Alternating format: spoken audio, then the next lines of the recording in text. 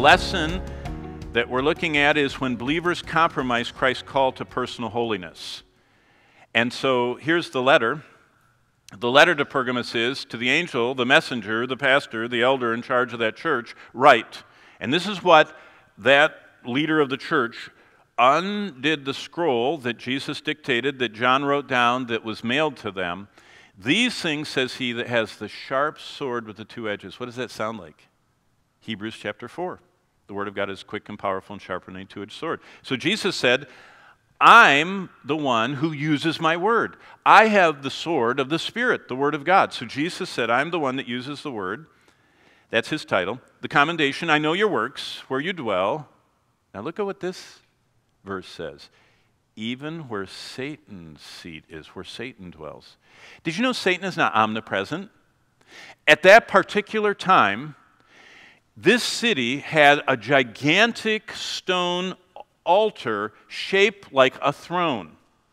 And it was on, the picture I'm going to show you in a minute, it's on the side of a hill in the middle of Turkey, and this giant altar, and on top of it a throne, and it was called the throne of Zeus, the king of the gods.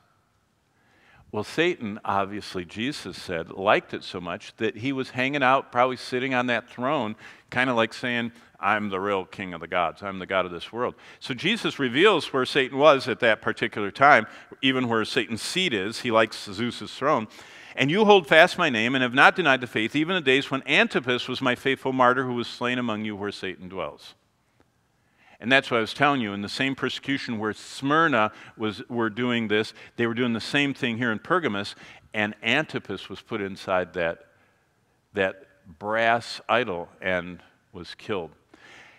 The letter continues, I have a few things against you. You have there those that hold the doctrine of Balaam. That's Numbers 22. You know Balaam. This whole concept of Balaam. Balaam wanted to die the death of the righteous. He just didn't want to live the life of the righteous. Do you remember Balaam? He was a prophet for hire.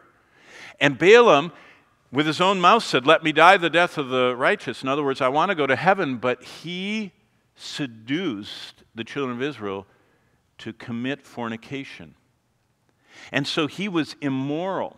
He was a bad prophet. He taught their enemies how to ruin Israel. So that doctrine of Balaam was present in Pergamos. Taught Balak, the king, to cast a stumbling block before the children of Israel, to eat things sacrificed to idols and commit fornication. So hast thou also them that hold the doctrine of the Nicolaitans. We already bumped into them in Ephesus, the Nicolaitans, Nikelao, the power over the people.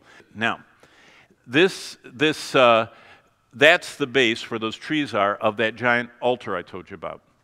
That had the chair on top of it, the seat of Zeus. Do you know where it is today? Hitler imported it, and it's in Berlin.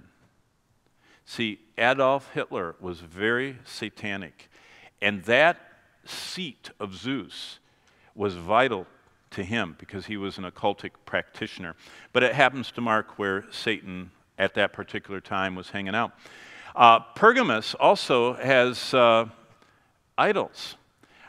The symbol for medicine, you know, the Aesculapius, the entwined snakes. You ever gone to a doctor's office and seen those snakes around a pole? That is a portrait of the healing god Aesculapius. When Bonnie and I take groups through this city of Pergamos on Holy Land trips, we go through the Aesculapium and show people what it is. It's a tunnel like this, and you walk through, it's like a drainage pipe, real low ceiling, very dark. You're walking on a floor, and every 6 feet there's a porthole in the roof of the tunnel you're walking through where the practitioners would whisper, the Aesculapium people would whisper down to the people, and what they did to get healed is they laid on the floor in that tunnel and had snakes crawl over them. That was going to the doctor at that city because they believed that the snake had healing power, and they would have the people take these drugs that would put them in a stupor. They'd lay on the ground, snakes would crawl over them, and the priests would whisper words from up above. That's the occultic power of this city. And what the Lord says in chapter 2, verse 14, you have those that do things to idols. Balaam made them take things sacrificed to idols and commit sexual immorality. And you have people in the church that are pulling in the Aesculapius stuff, the pagan, idolatrous, occultic stuff, and bringing it into church.